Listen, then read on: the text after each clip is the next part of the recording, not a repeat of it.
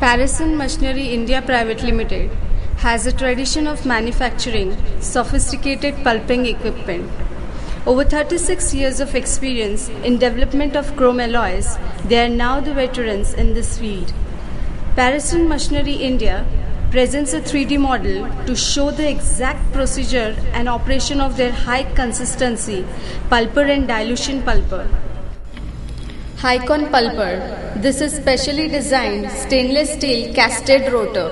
Its powerful action and 3 flight blades slush the waste paper at 12 to 15% consistency without cutting plastic and other contaminants into smaller pieces.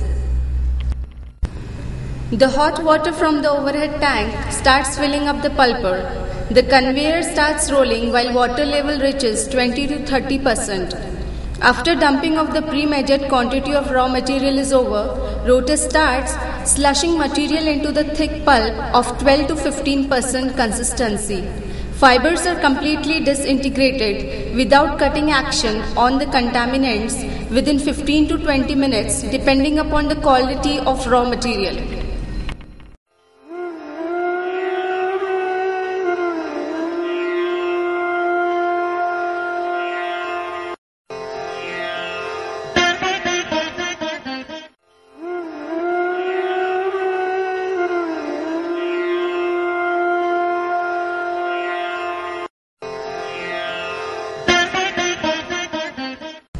Compressed steam is fed from the bottom of pulper tube to increase the temperature of pulp to 65 to 75 degrees centigrade. Chemicals are also added into the pulper to facilitate detachment of ink particles from the fiber. After completion of the slushing operation, pulp from the pulper discharged by opening pneumatic operative valve. Pulp is diluted to 4% consistency by simultaneous addition of water before feeding into the dilution pulper.